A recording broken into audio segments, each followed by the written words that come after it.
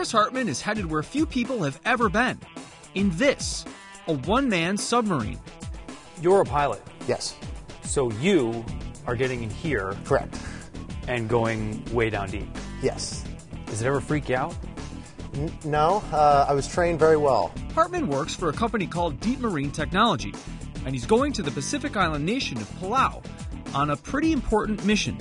To go down and collect samples that could possibly have cancer-fighting or even AIDS-fighting properties in them. That's right.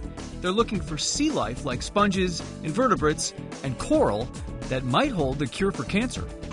Yeah, it's pretty exciting. So hopefully to better mankind is, the ultimate goal. Hartman's team will be there a year, gathering samples with these two subs. A lot of people, when they hear submersibles or submarines or those types of definitions, I don't know what goes through their mind, but it's generally not this.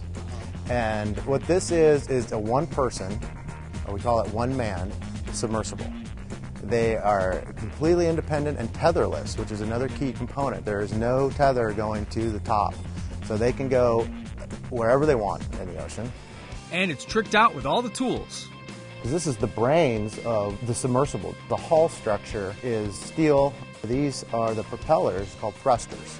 Breathable air if there should be a cabin emergency. This little cone is a transducer. This is how we communicate to the top side. One of the most important features, the arms, which can move in any direction. We are opening